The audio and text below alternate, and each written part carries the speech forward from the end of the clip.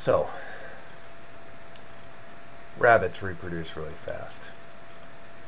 Apparently that's a fact. I don't have a lot of experience with seeing the evidence of this. I happen to live in an area that is urban enough where I don't really see a lot of rabbits in general, and when I do see rabbits, or when I do see, I could say, a baby rabbit, I actually get pretty excited because I'm like, whoa, that thing is awesome, and I go over to hang out with it, and then it freaks out and runs away.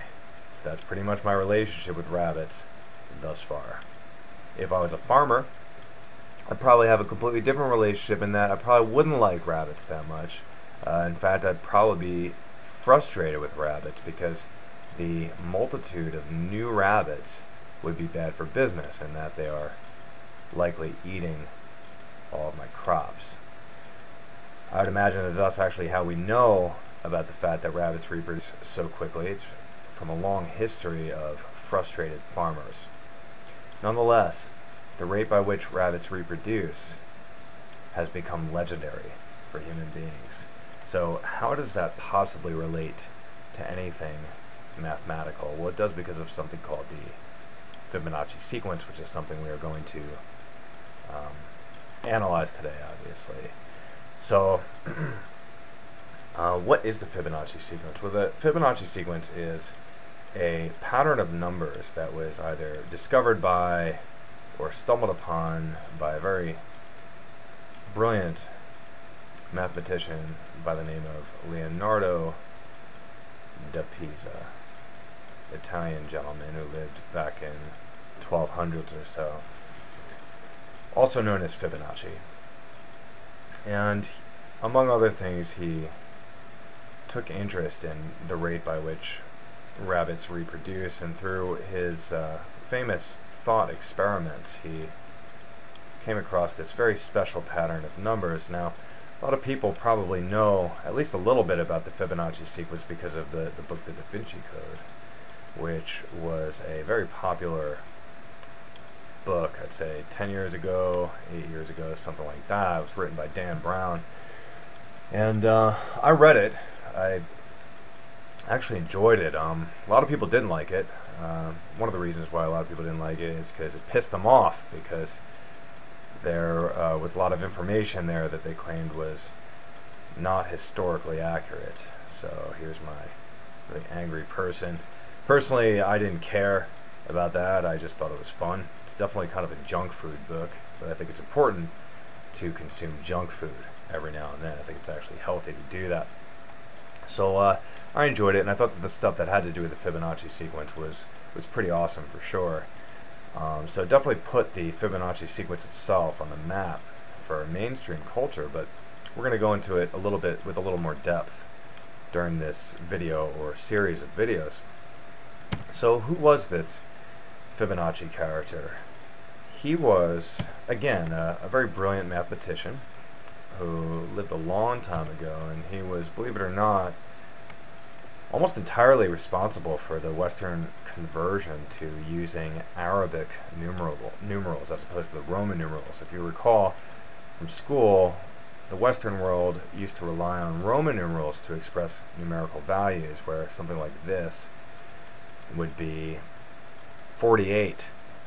Now, in my opinion, that's very beautiful, but it's clearly not the most efficient way of expressing 48, whereas the Arabic method is the one that we use today. Obviously more efficient, faster, saves space, and so on. And because of its efficiency, the Western world adopted it due to Fibonacci's insistence, and paved the way for all kinds of important intellectual and scientific shifts in our culture, in our history, and paved the way for things like the scientific renaissance, which paved the way for things like the Industrial Revolution, and so on. So Fibonacci is a very important and significant figure in Western history, for sure. It so happened that he had a side interest, strangely, perhaps, in the reproduction of rabbits. He was fascinated by how quickly rabbits would overpopulate certain areas. So he sought out to answer the question, if I know how many rabbits I have now, how many rabbits will I have in 6 months, or even 12 months, or even 10 years? So he wanted to see if there was a way that we could use mathematics to predict such a thing.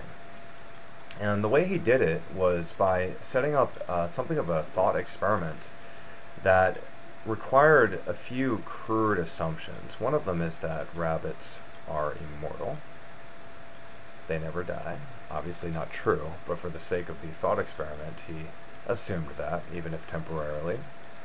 He considered pairs of rabbits to be the fundamental unit of analysis, which is not so much an assumption as it is just a decision on his part. Another assumption he made, however, was that pairs of rabbits remained monogamous. I think this is the proper spelling. And another assumption that he made is that every month a pair of adult rabbits reproduces again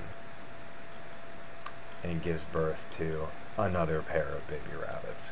So I'm going to try to illustrate all this stuff right now by using something of a diagram off to the left. And the diagram will consist of passage of time, specifically 5 months. So obviously this is month number 1 up here, month number 2, month number 3, month number 4 and 5. And month number 1, what do we have? A pair of baby rabbits. That's what we begin with. And guess what? Because these rabbits are immortal, as I was saying before, they're still alive and well during month number 2. So first I'm just going to represent the fact that these rabbits are still around through the passage of time. Month number 3, month number 4, here they are. Month number 5, again the arrow representing the fact that we are dealing with the same rabbits. So the bold arrow will represent the fact that we're dealing with the same rabbits. Baby rats in the beginning grow up to be adults and still alive for at least 5 months, yes? Then this pair that we're dealing with gives birth, because they're adults in month number 2, birth to a new pair of baby rabbits. I'm going to represent that with this thin arrow here. So the thin arrow is going to represent the giving birth process, and this thick arrow here is going to represent the same rabbits being represented. And I'm realizing I stole from our original pair of baby rabbits. I'm going to put them back.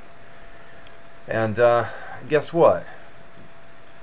In month number 3, this adult pair of rabbits gives birth again to another pair of baby rabbits, due to one of those assumptions that every month adult rabbits reproduce again. So it happens again. The giving birth process again, represented by the thinner arrow. Well, here's a baby rabbit, or the second pair of baby rabbits that we're analyzing. They grow up to be adult rabbits, so I will represent that once again using the bold arrow.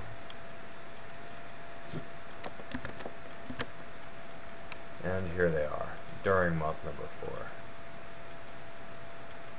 And these baby rabbits right there,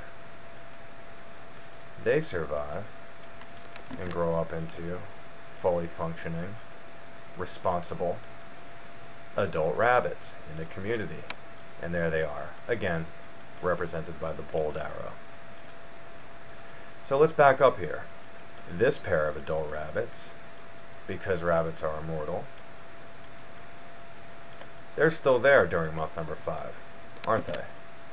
So I'm going to represent that fact by bringing them down here. But let's not forget that they reproduce as well. So I've got the thin arrow.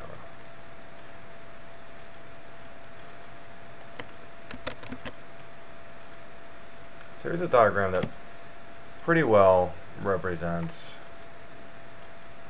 the population of rabbits over time, incorporating those crude assumptions that Fibonacci made. Now, some things might immediately stand out to you. One of them is the pattern of numbers itself. So during month number 1, what do we have? We've got 1 pair of rabbits. Month number 2, still have 1 pair of rabbits, only the adult version. Month number 3, we're dealing with 2 pairs of rabbits. Month number 4, we've got 3 pairs of rabbits. Month number 5, we've got 5 pairs of rabbits. And if it was to continue, we'd have 8, we'd have 13, we'd have 21, and we'd go on from there. And what some of you are noticing already, I'm sure, is that each number is the sum of the 2 preceding numbers. For example, 2 is the sum of 1 and 1, 3 is the sum of the 2 preceding numbers 2 and 1, 5 is the sum of the 2 preceding numbers 3 and 2, and so on.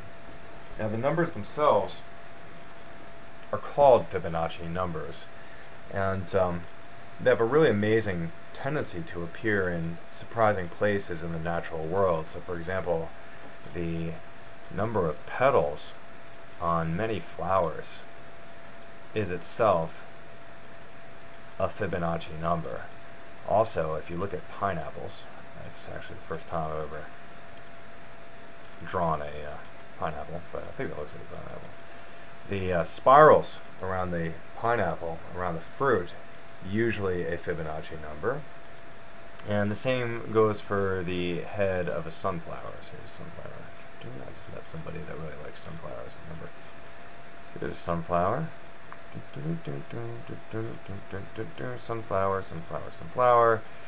Crazy stem with spikes coming out of it. Pretty awesome. So that's a sunflower. So again, these Fibonacci numbers show up a lot in the natural world. Now, why is that?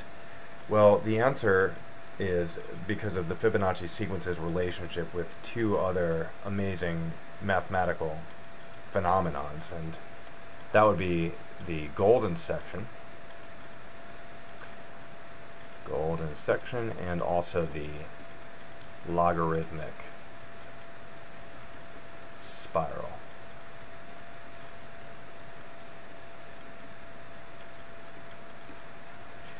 Now the golden section and the logarithmic spiral are going to be covered in the next video or the next few videos, so just stay tuned for that.